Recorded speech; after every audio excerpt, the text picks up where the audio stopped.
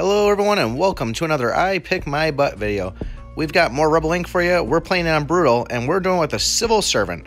And what a quick one this was compared to doing Warlord on Distant Steppe and then following up with this. This is like a 10-minute run right here and it wasn't really too bad. But we're going to go through everything that I did on this. The first thing that I did was I started off at good old Delta Yankee. That seemed like a nice secure spot for me right there. And then going to government, did district representatives.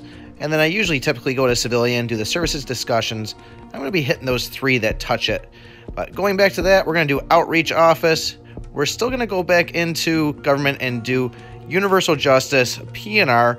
We'll probably do some anti-corruption. And we're going to try to get all those done before the insurgents pop up.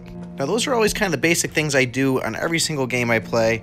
But the other things I did on this one was I hit up main roads, and then I saw a notification for polio. I used to be really bad at just clicking through those things real fast, but whenever you see something pop up of this is happening in your region, try to counteract that. Like this one, they said that I was having polio striking through the region, and I did the polio vaccination, and next thing you know, my support just started booming. So that's going to be a key thing on this. The board is going to tell you what's exactly that needs to be done. And then right after that, I got hit with a P&R notification. So I dropped that too. And once again, it significantly increased my support. So you guys kind of get the hang of it here. They're going to give you the hints on it. But we're going to do all those things up to the insurgents coming out. And then when they do come out, we'll probably drop a coalition and a national. And we're just going to try to press them into the corner on it. So in the beginning of the game, when the insurgents come out, I'm really trying to put my coalition troops on the zones that are being attacked. And then put the national armies behind them to support. Because the coalition is a lot stronger in this. I did do a lot more coalition, although we are going to eventually lose them and so on.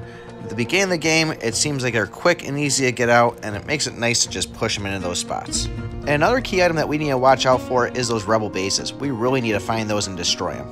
A couple of ways to kind of determine is, number one, if you actually see the square base on the map, try to get that destroyed.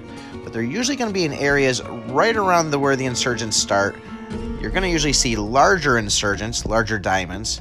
And if you don't see those at all, sometimes they'll give you hints on the screen of show you kind of like a grayed out question mark. Like you can barely see it, but that's a way I say, hey, check this out, scout this zone. There's probably an insurgent base here.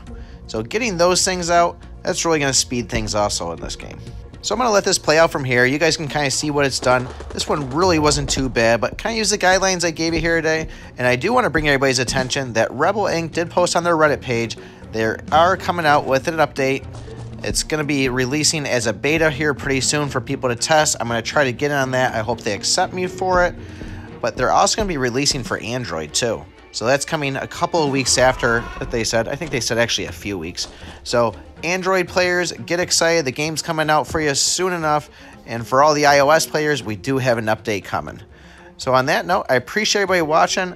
I do have a giveaway going on right now. I'm going to post the link for it in my description. It's my Loot Crate stuff.